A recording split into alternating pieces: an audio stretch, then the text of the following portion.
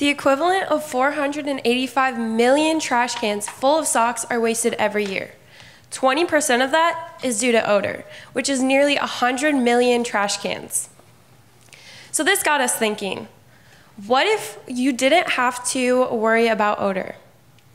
Imagine you could conquer odor. Hi, my name is Callie. And I'm Matthew, the founder of SOX.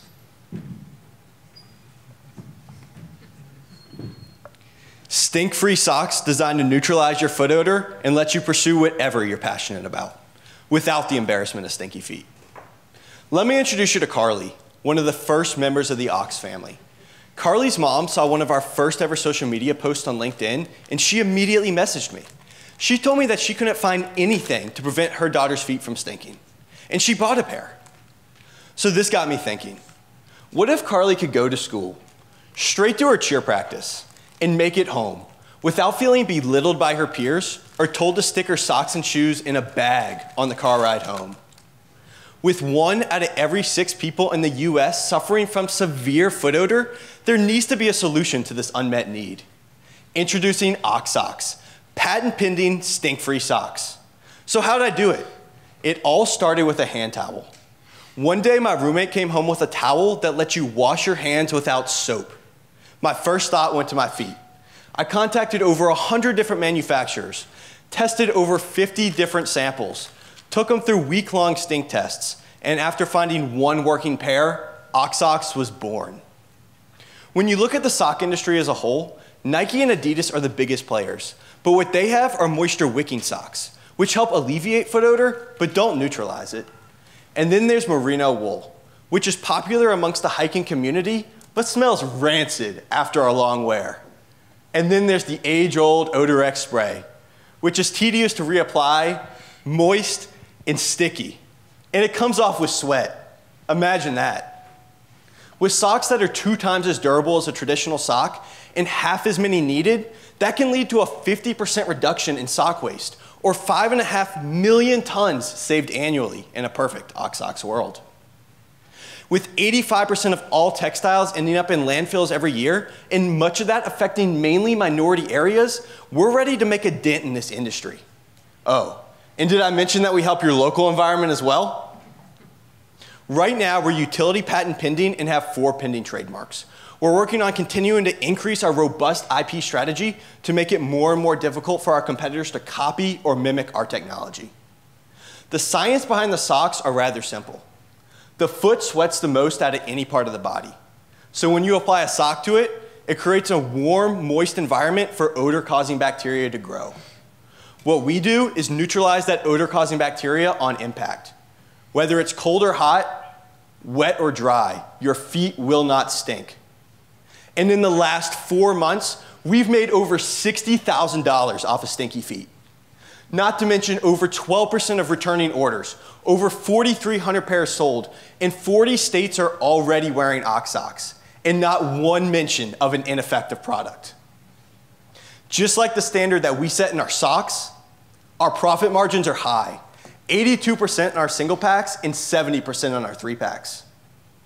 And the national media attention has blown our socks off, resulting in CBS, USA Today, and ABC.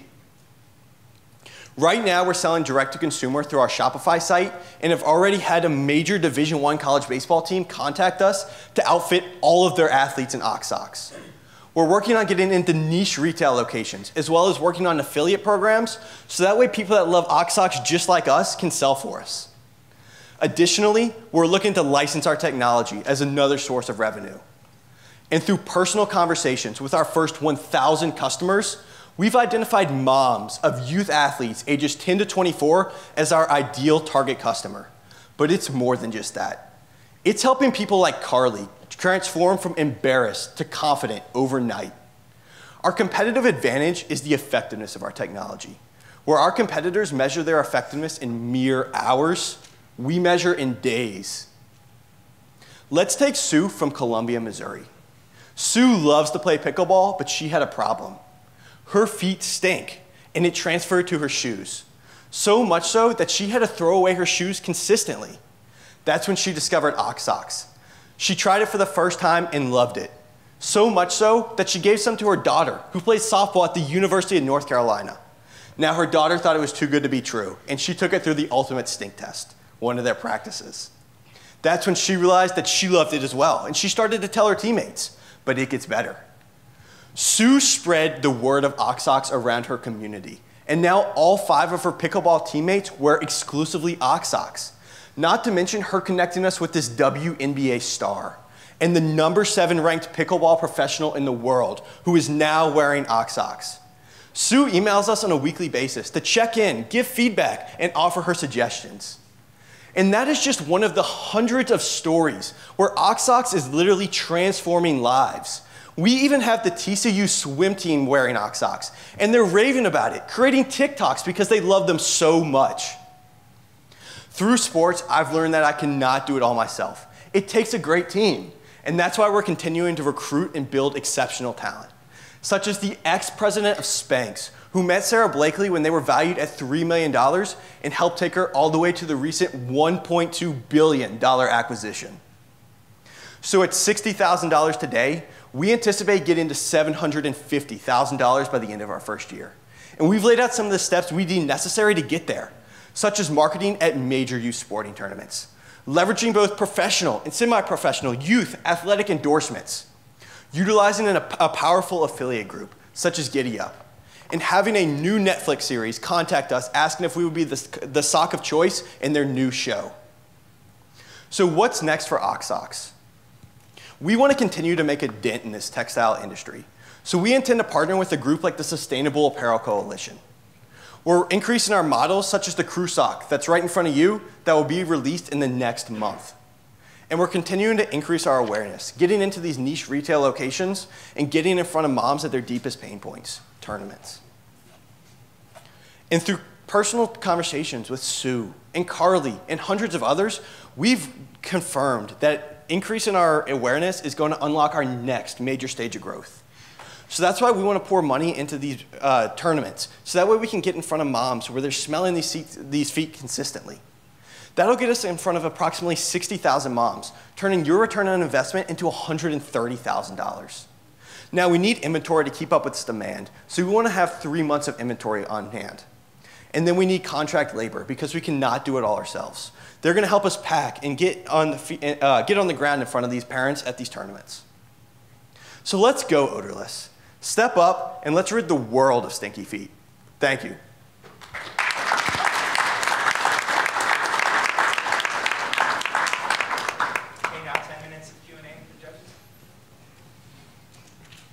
Great presentation.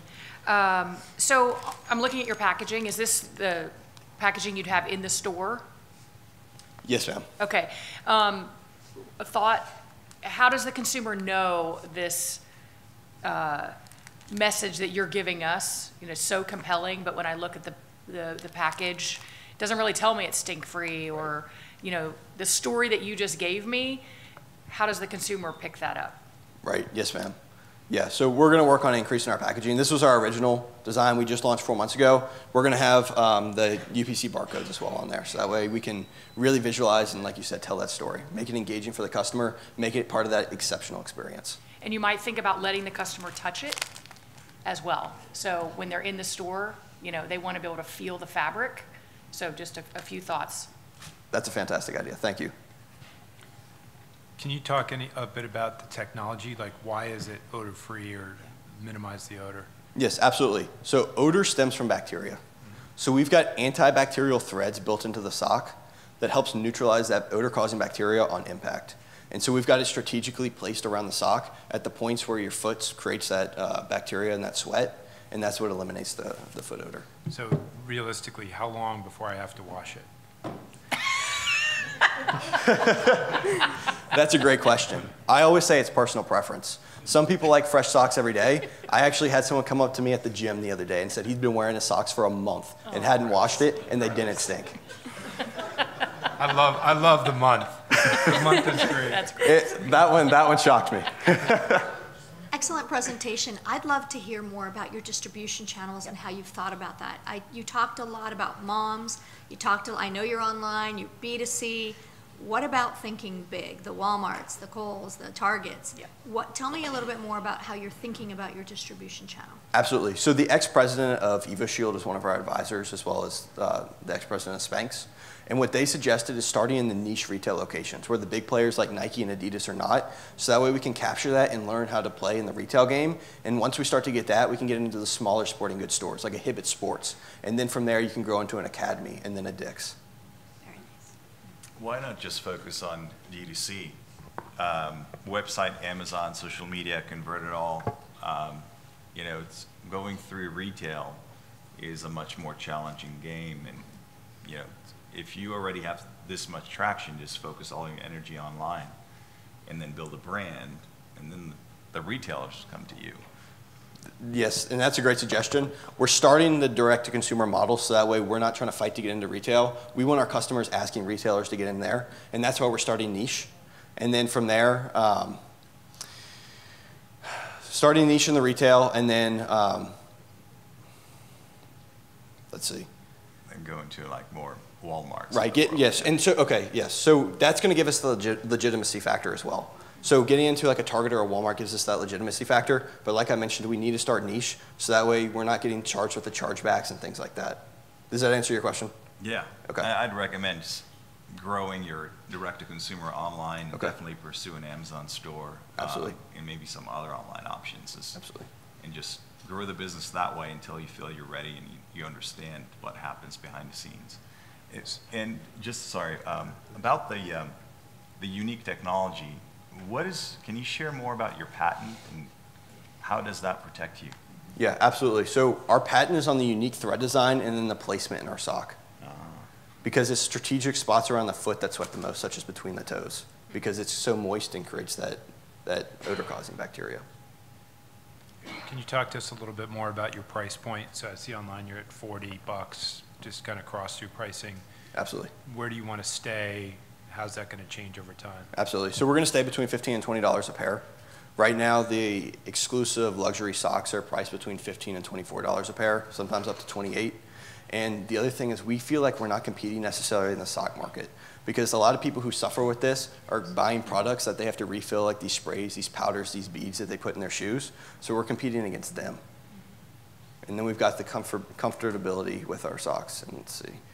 Our customers are bragging that this is the most comfortable sock they've ever put on their foot. So we have the comfort with our socks as well that competes with those companies like Lululemon who don't have this technology.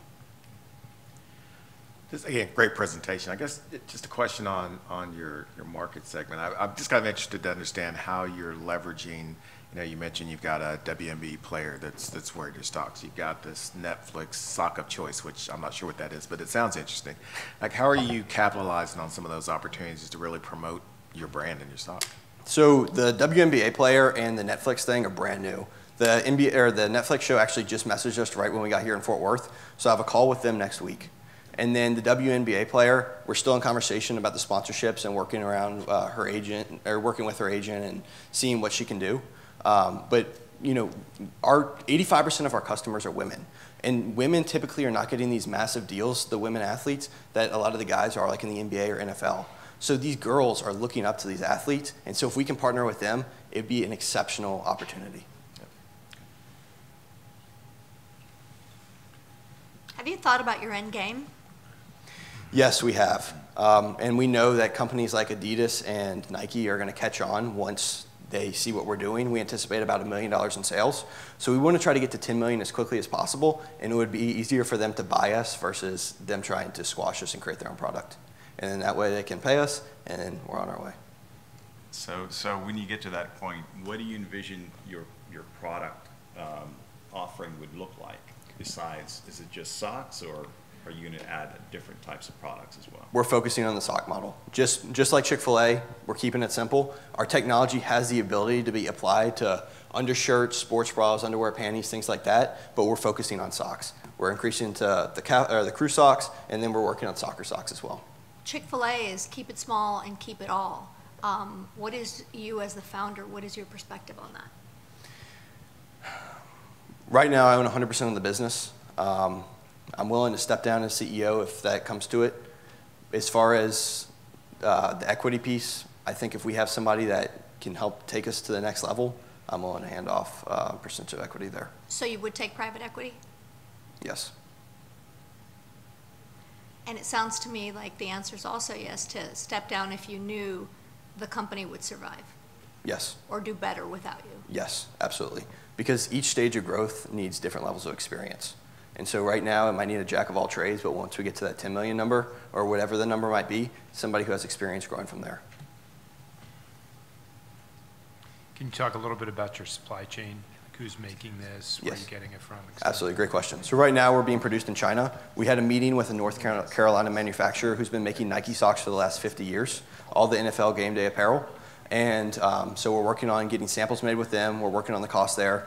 Additionally, we're looking at Pakistan and Guatemala as additional manufacturing facilities because we don't want to be stuck to one spot. If there's another issue like COVID or some kind of political challenge or logistics, North Carolina we can drive to. And then we have other spots around the world that we have ability, plan A, B, C, and D lined up. And what about the cost side of things? So we anticipate Pakistan, Guatemala, and China to be about the same cost. We're still working on the cost with North Carolina. They're working on the samples right now, and they said when they're done, they'll be able to give us a concrete number, but it's looking like it'll be about 1.5 to 2 times the cost of what we're doing in China. So on your direct-to-consumer strategy, are you doing all that in-house, or you're already hiring or like an agency or like a consultant? Yeah, right now it's been in-house. We're looking at Giddy Up specifically as an affiliate marketer because they've got a massive team of affiliate marketers, and we'd give up a percentage of the sales, and they'd be paying for the advertising and all that good stuff, and they're driven to want to sell because they're getting paid back on those returns.